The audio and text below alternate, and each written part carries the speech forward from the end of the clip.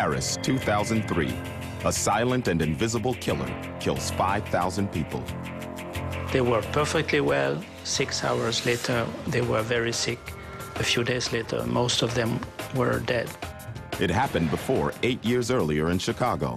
More than 700 people lost their lives. I didn't know if I was going to survive, if I was going to make it. It's not a joke. It's not a media hype. The heat is a killer. The killer is weather, hot weather. Heat waves that experts call extreme heat events. And they warn that these events will happen again and again. How did something as simple as hot weather endanger and kill so many people? And what can be done to prevent heat waves from killing in the future?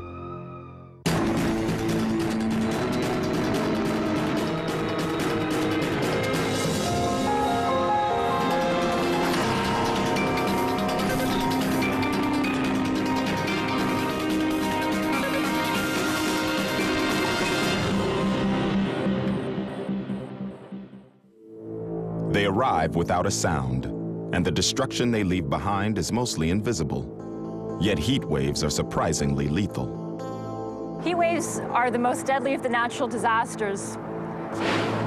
They kill more than the combined effects of hurricanes, tornadoes, floods, blizzards. The heat wave of 1980 resulted in an estimated 10,000 excess deaths across the United States. Despite their deadly potential, cities have been slow to take protective action. It would take an extreme heat wave in Europe to galvanize world attention to the real dangers of heat. August 2003, a large hot air mass from the Sahara settles over much of Europe. Within a week, the invisible but oppressive heat becomes a news story. Thousands of acres of forests burn in Portugal. Record temperatures are set in London. But the most stunning effect of the heat wave would not be apparent for some time, and that was the number of casualties. Over 50,000 people in Europe were killed by the heat. Few cities suffered more fatalities than Paris. The heat wave moves in August 1st, and as it moves in, many Parisians are heading out of town, an annual migration known as the August vacation. Left behind at the mercy of the escalating and deadly heat is a large and vulnerable population. By August 5th, the mercury climbs to over 100 degrees. Thérèse Bélanger, a local postal worker, has become friends with many of the elderly people on her route. When temperatures soar, she naturally worries. Sure enough, many of them are feeling the effects of the heat. I found them to be pale, or they didn't move around a lot, when usually they were people who talked a great deal. They hardly spoke to me. They answered with a single sentence, short words. I thought, something's going on.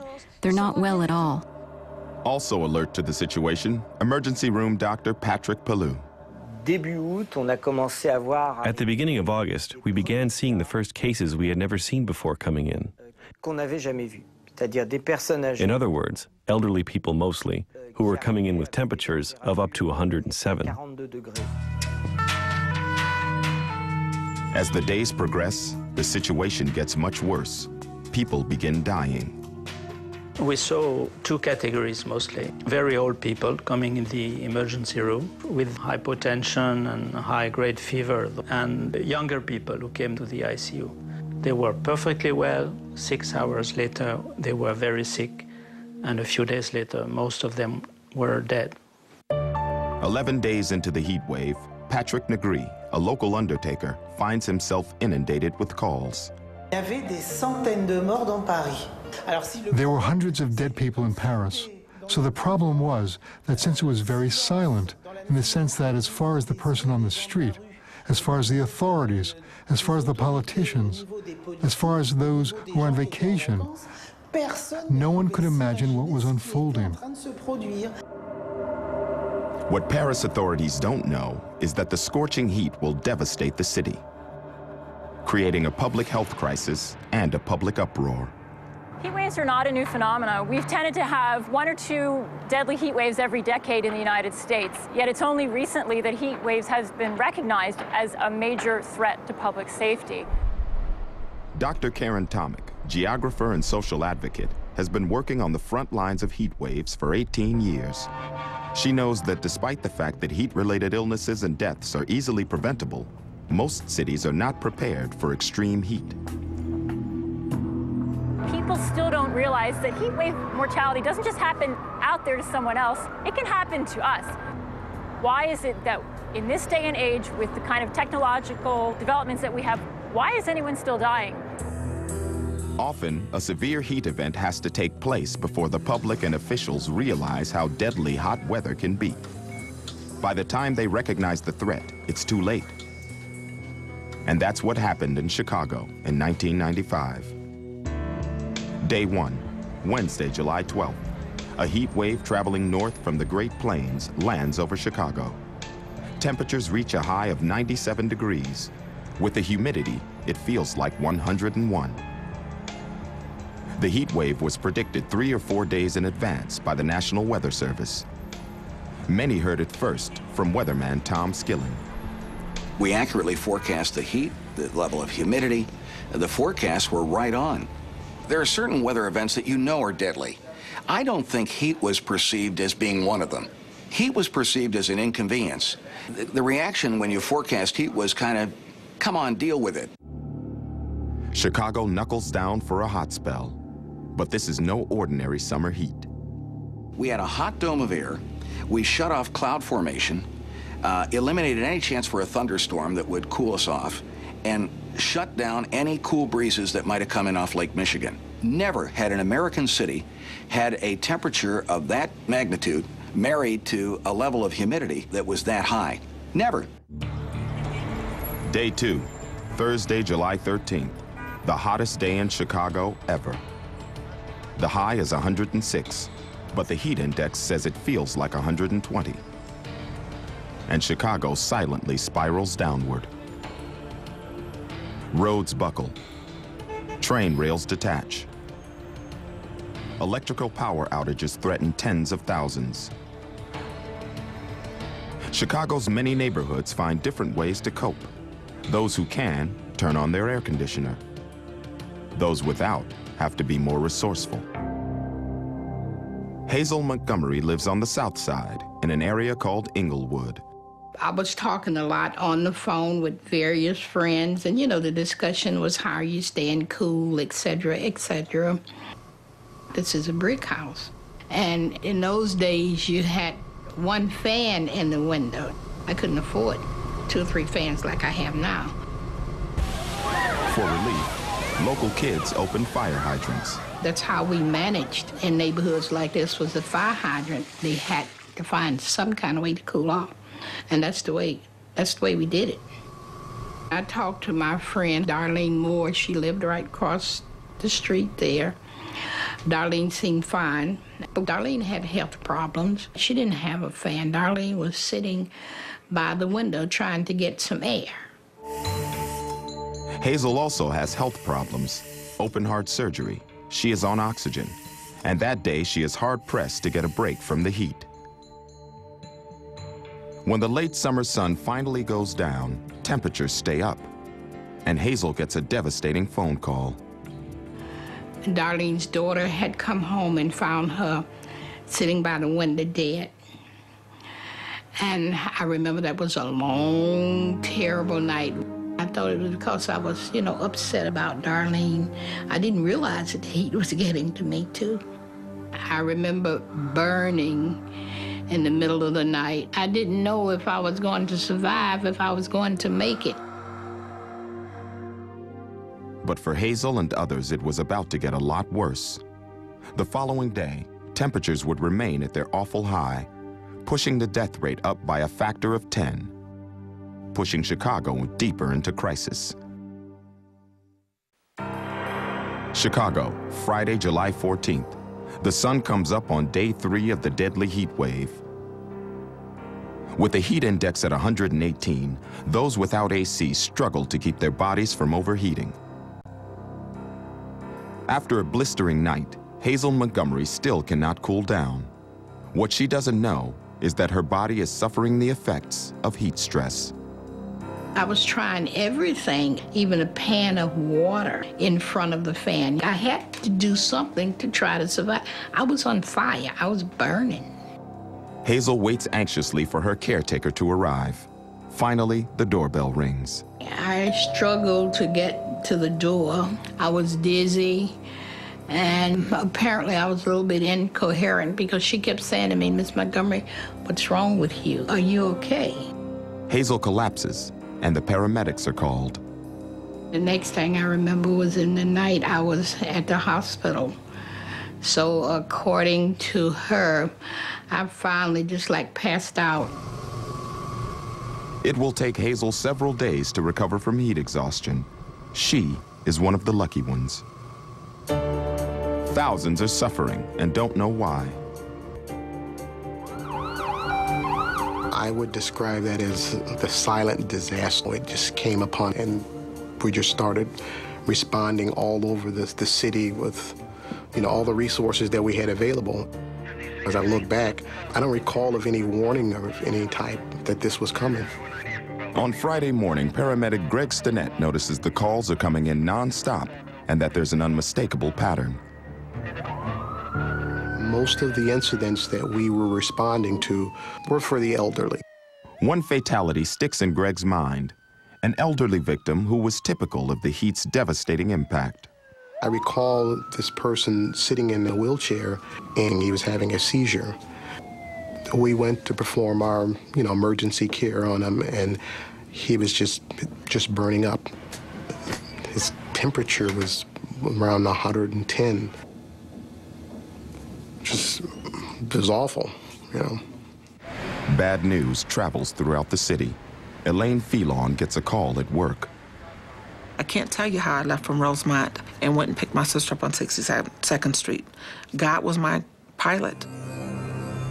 Elaine rushes home to see about her older brother. James Edward Griffin, I used to call him Big Griff. He was about 6'3", stocky. He was our big brother, and we never worried about anything. We never worried about anything happening to us because we knew that we had him. Big Griff had gone to sleep the night before in his second-floor bedroom. My brother's fan was not working, but he had his window open. Sometime during that night, the heat overcame him. And when my sister awoke that morning, she knocked on his door. He didn't respond. And then when she went into his room, blood and, saliva. He just started salivating, all over his face. So that's how we saw him, and that's how he left here. He was 65, so yes, he's lived a full life, but is that a full life, to leave here through heat stroke? I don't know. I don't think so. It's a tragedy that anyone should die from heat waves. They're big, slow-moving, and they tend to settle over an area. So a heat wave can't sneak up on you in terms of the weather system coming in. What happens is the heat wave can sneak up on you in terms of the effects that it has. People have individual tolerances for heat. Just a few degrees in body temperature can mean the difference between life and death. When the body is overheated, the heart pumps more blood, and blood vessels expand so the body can cool itself by sweating. Heat exhaustion occurs when there isn't enough blood flow to both cool and run the body. If the outside air is too warm, sweating won't work and the body heats up. At 105 degrees, the patient is in danger of heat stroke and coma. Prompt cooling and replenishing of salts and water is critical to recovery, or heat effects can be fatal. 3 days into the heat wave, many in Chicago are now approaching this level of exposure. So many people are getting sick that emergency response systems strain to keep up. Paramedic Field Officer Cliff Boyce could hear 911 operators over the radio. We've been on the scene for 30 minutes. Is an ambulance coming? And the alarm operator's openly pleading on the radio, is there anybody out there that can come up for a run? Is there anybody out there? Anybody? And silence, because everybody was so busy. That Friday, the Chicago Fire Department handles more than 1,000 calls. It was hot. We were tired. I don't ever recall a shift being that busy. By midday, we're just, exhausted. But in this line of work, you kind of reach down and, you keep going. And you pull out everything you have. Even for an emergency worker like Greg Stinnett, Friday is a very unusual day. Most of the people that we responded to, we didn't actually transport to the hospital because there were a lot of DOAs that day. We see death, we see a lot of things that are tragic, but that many people in one single day it was very unusual. The DOAs, or the bodies found dead on arrival, are taken to the county morgue. 47 autopsies are lined up for the following day, almost 3 times the normal number. Yet even the paramedics have no idea that Chicago is in the middle of a heat epidemic. Know-it-all media, they didn't even know it right away. They're just like, it's hot, and they did the typical news story. They were gonna fry an egg on a sidewalk, and it's so hot that an ice cube will melt in 13 seconds. And they weren't even on top of it. Nobody was. Fitzmaurice says if he could have written the news headline during the heat wave, here's what he would have said. I'm gonna give you tips to survive. This is a deadly medical emergency. If you don't take these precautions, you risk death. Day 4, Saturday, July 15th, is the deadliest day yet. 911 phones are ringing off the hook. Every one of Chicago's 59 ambulances is out on a run. Fire paramedic Patrick Fitzmaurice is having trouble finding a hospital that will take a patient. In Chicago, we transport to the closest approved hospital. And then you get there and there's no beds. There's no beds. They had no beds in ICU. They had no beds in the cardiac unit. They had no beds. So they would have to say, we're closing our doors. You gotta go somewhere else. So many people need medical attention that on Saturday, 27 of Chicago's 45 hospitals go on bypass, meaning more than half of the city's emergency rooms close their doors to new patients. This will become a critical factor in the escalation of the crisis. Jackson Park Hospital on the south side is still open. ER doctor Larry Mitchell gets a call asking him to come in. I figured, well, let me just get in here and start working real fast. I'll get these patients out of here and things will go back to normal and we'll be okay. But Dr. Mitchell is in for a day he'll never forget. You see about 15 or 20 ambulances parked out front. They were basically through the alley and down both sides of the street, bringing in patients who were all sick. A temp of about 105, 106 or so, who all had IVs, rapid heartbeats, all in very critical condition. It was completely overwhelming. Patients were coding left and right. These patients were dying right in front of you, and there was very little you can do about it because you only had a certain amount of resources to deal with and a certain amount of staff that can deal with that situation. It was just something that I just had never experienced in my life, and the volume continued to get bigger and bigger and bigger. And that's just one hospital. I called around and talked to doctors at other hospitals, and they told me they were having the same situation. 4 days into the heat wave, almost 300 people are dead.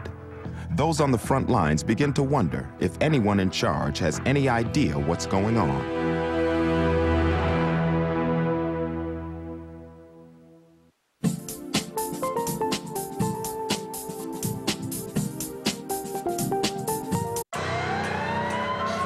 Day 5 of the Chicago heat wave. Paramedic Cliff Boyce starts another 24-hour shift. A shift where knowing how to save lives might not be enough. The tone of the radio made the hair stand up on my neck. It was very, very scary. You knew that something bad was starting to happen because by 8 o'clock in the morning, I was hearing crews all over the city reporting DOAs, meaning that they were finding people dead. They had been dead for a day or two. Chicago's emergency response system has reached meltdown. All ambulances are out on calls. All fire trucks with medical support are out on calls. Yet the calls keep coming in. Then the tone of the radio changed again. It became like, okay, guys, we're in the middle of a crisis. I remember calling my boss and saying to him, you realize something really bad is, he said, I know. He says, I don't know what we can do. He says, we got to keep going to the runs. We got to keep responding. Chicago's hospitals, half of which have stopped receiving new patients, have also reached a breaking point. The waiting rooms were full. The emergency rooms were full. People were in hallways waiting for beds. It was like nothing I'd ever seen before. You know, at times I thought to myself, geez, am I in Chicago or is this a third world? We had more patients then than I'd ever seen before in our emergency department. It was off the map. Dr. Becky Roberts is working in Chicago's largest emergency room at Cook County Hospital. She is fighting to cool her patients down because the longer they remain overheated, the more likely they are to die or suffer permanent damage. They're pale. They're hyperventilating, meaning breathing really fast, quite dehydrated with a low blood pressure, almost in shock. Once the process starts, it's hard to stop. Even if you're already at a hospital, it's hard to stop. But in 1995, Cook County didn't have air conditioning. I had gone to a local hardware store, bought a bunch of fans, went to a plant store and bought those plant misters because the most vital thing when you're treating a heat stroke or heat exhaustion patient is to cool them. This low-tech solution is not a match for the sheer number of people in deep trouble. At some point, I became worried about even our ability to care for patients who were coming in. Once they came into our emergency department, we started to feel like we were unable to cool them fast enough. That afternoon, Chicago hospitals are ordered off bypass and told to institute their internal disaster plans, dedicating all resources to the ER. But it's too late. We're a day late and a dollar short, trying to figure out why isn't it that this thing is considered a disaster? Because it is a disaster, and we should, and everybody knows it's a disaster. I just remember bodies. You know, the amount of bodies, and I kept thinking in the back of my mind, who's going to count all these bodies? 24 hours later, the Chicago heat wave finally breaks. But the extent of its impact is just beginning to emerge. Days later, the Centers for Disease Control came to Chicago to investigate. A profile emerged of those who died. Many were like Hazel Montgomery, but not as lucky. Most were 65 years or older, living alone with a medical condition and without air conditioning. Rates of deaths were highest on Chicago's South Side, in neighborhoods with high levels of poverty and crime. These people not only didn't have air conditioning, they may have been afraid to open a window or go outside. They were isolated from family, from friends, from social services. These people lived alone, died alone. In some cases, they weren't found for several days after they died. We're talking about an area here of incredible vulnerability. The poor, the elderly, and the isolated. Most of this largely neglected population didn't have the money to buy an air conditioner or couldn't afford to pay for power. The CDC would later report that one air conditioner per house would have prevented more than 50% of the deaths. But the heat wave also revealed that Chicago never perceived heat as capable of causing a significant loss of life. Chicago was totally unprepared to deal with what happened in 1995. The response was totally uncoordinated. The left hand didn't know what the right hand was doing. And even when the body counts were increasing, even when it was becoming clear to more and more people that this was a major public health emergency, it still wasn't getting through to the upper levels of the administration. Had there been some greater understanding of what was going on, many lives, no doubt, would have been saved. 8 years later, the same troubling patterns would play out in Europe. Another heat wave would strike in one of the greatest cities in the world. The heat wave would last not 1 week, but 2, and it would kill on a scale no one could have imagined. Not hundreds, but tens of thousands of people. At the center of the disaster is Paris, France. August 8, 2003. Paris has been in the grip of a heat wave for a week. For several days, temperatures have reached unprecedented highs of 100 degrees or more. Many Parisians have left town. In August, everyone who can get away goes on vacation. But those who remain behind are seeing something very disturbing. Something wasn't right. I began to have that feeling around August 6th, that there was something that didn't fit. Something was going on in the city. Dr. Patrick Pellew is an emergency room doctor at St. Antoine Hospital. There were people who came in with a body temperature of 104, 107. We even had one with 111. Also, we know the neighborhood police officers. We know the firefighters, and they explained to us that they were finding a lot of people deceased in their homes. Dr. Jean Carlet is head of the intensive care unit at Hospital St. Joseph. He is also troubled by what he is seeing. Hypotension, high-grade fever, and coma. The number of those people increased every day. It was exponential. What the doctors suspected was in fact true. The extreme heat was making those left in Paris sick, and it was killing them. When the heat arrived a week earlier, few knew it was an extreme heat incident.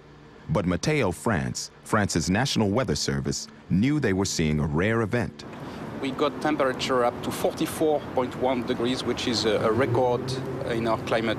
It was exceptional because of its duration, with this intensity, about 12 days overall. And last but not least, it was exceptional because of its extent. The full territory of France was affected. Aware of the potential danger, Météo France issues a health advisory and forecasts even worse weather to come.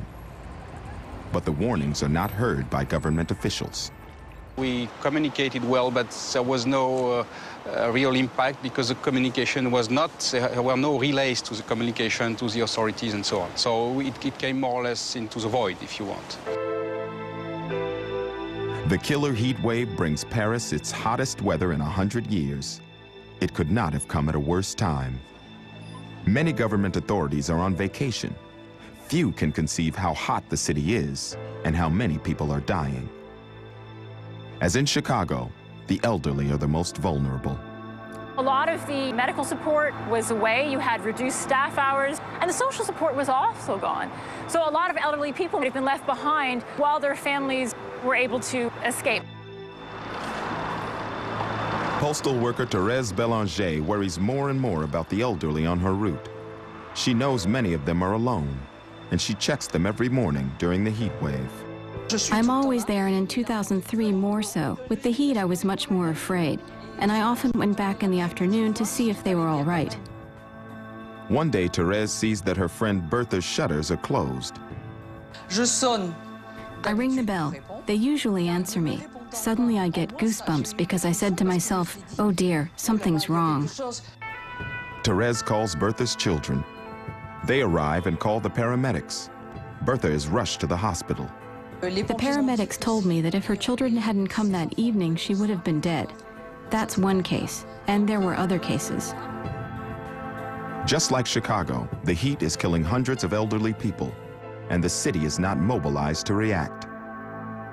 By the second week, Patrick Pellew believes that Paris is in crisis and that a catastrophe is unfolding. As the president of the Emergency Room Doctors Union in Paris, Dr. Pellew goes on television August 10th to sound the alarm. What did I hope for? I hoped for the impossible. I hoped for the impossible for the hospitals to be mobilized, for the army to be mobilized. What I hoped was to save a maximum number of lives. The next day, the Minister of Public Health, Jean-François Mattei, issues a statement from his holiday home where he is vacationing and downplays the threat. There's no massive overflow in the emergency services. The difficulties encountered are comparable to those in previous years. Ça a été le coup de couteau dans le dos. That was the knife in the back. That was the Monday night when the Secretary of Health said that everything was fine, that nothing was going on. We had the impression that we were being passed under a blowtorch, that we were burning, that Paris was burning. And so we hoped to see things arrive, resources, and we saw nothing coming. It was unbelievable. In the days ahead, the heat wave would become even more deadly. And it was the bodies that would finally get everyone's attention. Because there are so many bodies, Paris will run out of places to put them.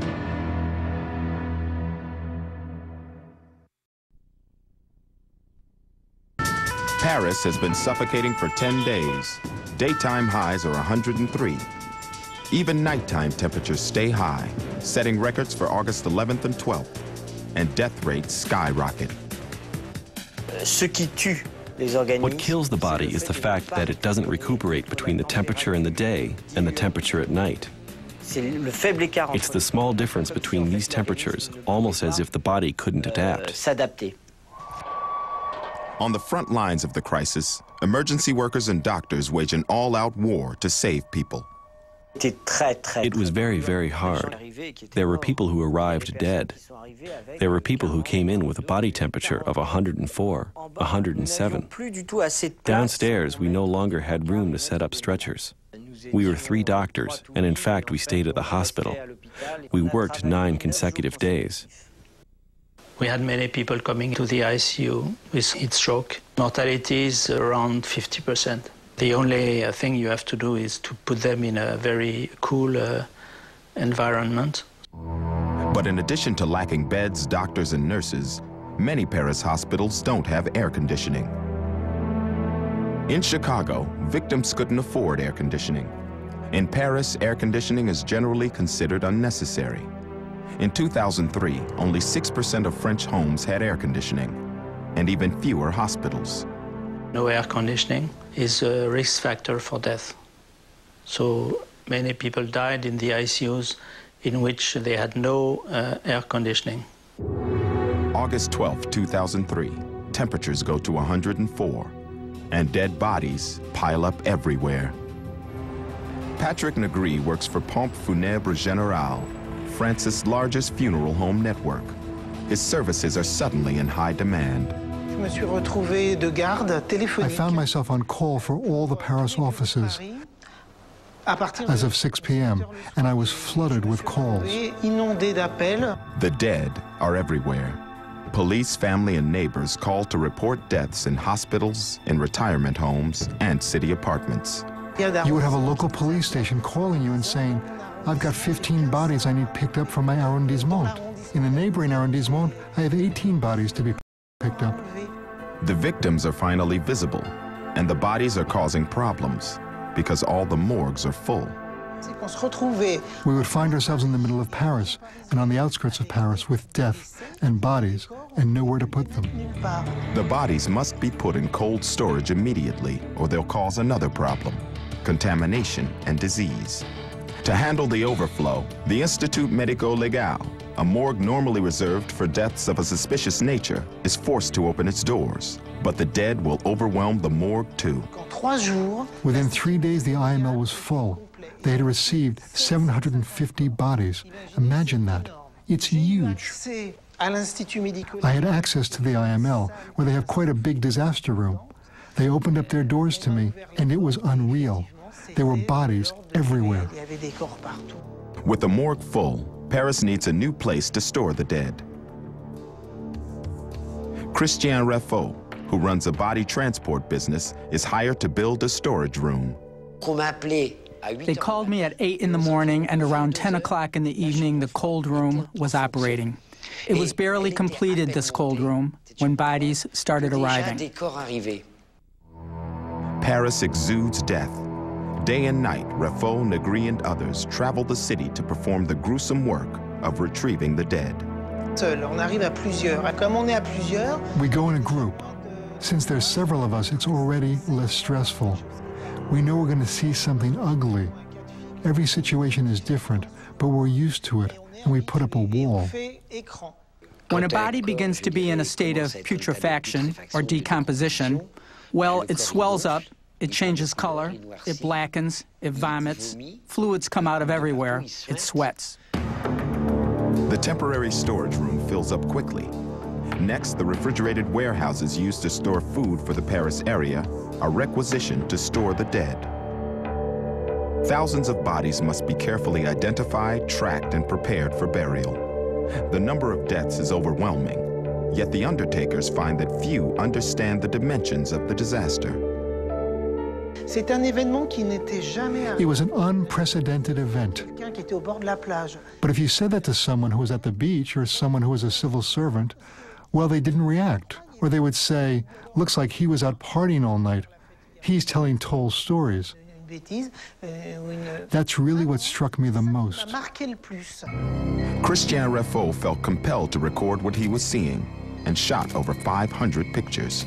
I feel there was an obligation to record it because it was exceptional. And even I, at the time, found it exceptional. I considered that it was extraordinary. And few people can say they realized that. Few people. It wasn't until the dead were counted and buried that Parisians realized the magnitude of the disaster. And the public demanded to know, how did hot weather kill thousands of people in the greater Paris area? The extraordinary number of fatalities would force many in Paris to examine what happened. Parisians had assumed they would never be the victims of an extreme heat wave. This assumption proved to be fatal. Even simple protective measures would have saved lives.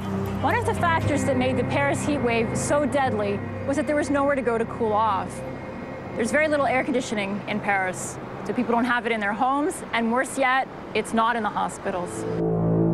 With high nighttime temperatures and nowhere to go to cool off, Parisians died where they should have been safe. 42% in hospitals, 35% at home, and 19% in retirement homes.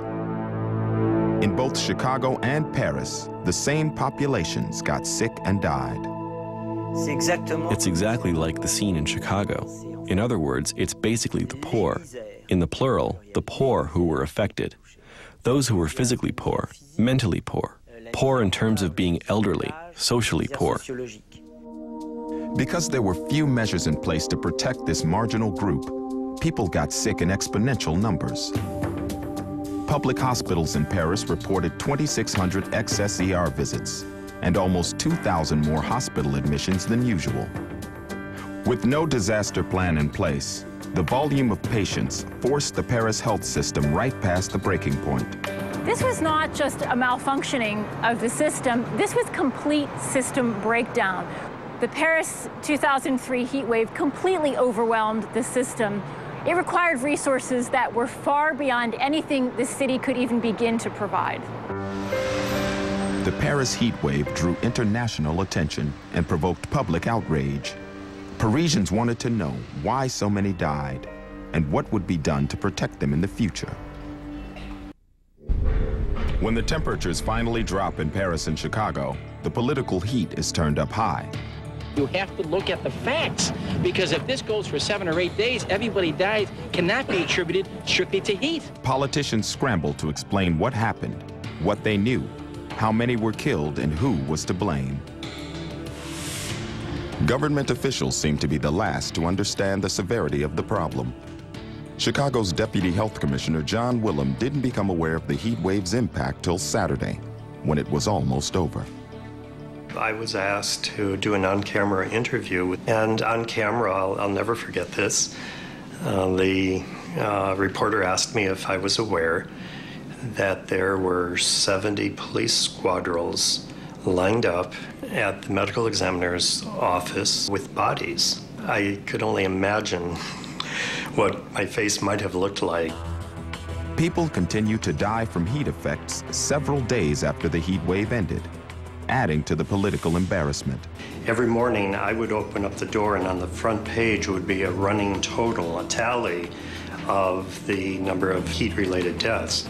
At that point, there was nothing that could be done, and that was very painful.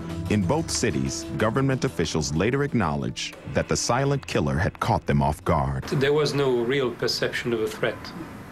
So when Météo France announced this heat wave, well, it was an information which was not connected with a real threat concerning health.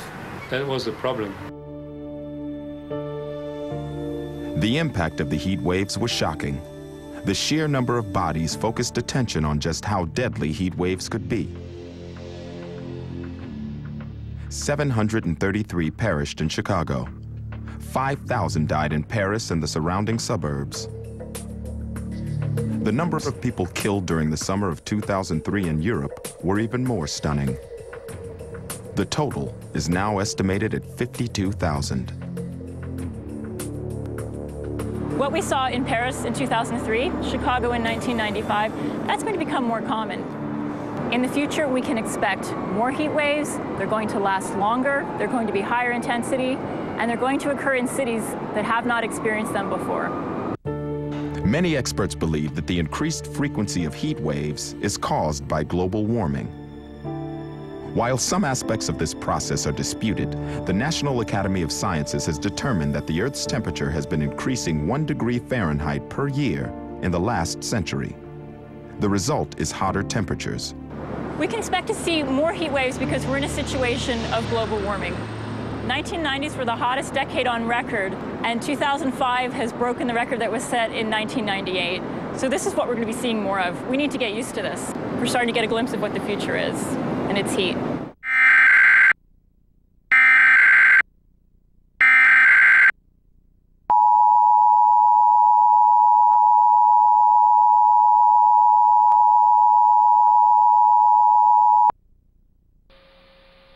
This is a monthly test of the emergency alert system. If this had been an actual emergency in the San Diego area, official messages would have followed the alert tones.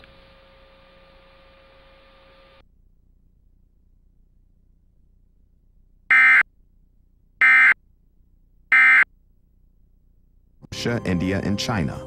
In the U.S., the area from Washington, D.C. to New York and cities like Chicago and St. Louis are particularly vulnerable.